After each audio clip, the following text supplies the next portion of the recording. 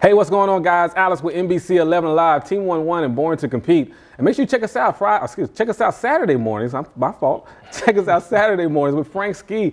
We're talking youth football and high school football, but today it's high school football, and I got the guy, man. The man, the myth, the legend, had to climb to the top of the mountain to get him. Junior Baker. Yeah. Junior Baker, Tucker versus Coffee.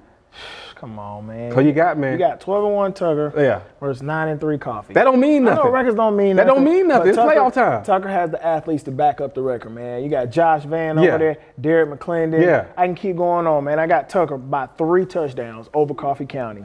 Bold statement, and I'm standing by it. I got Tucker, too. I got Tucker.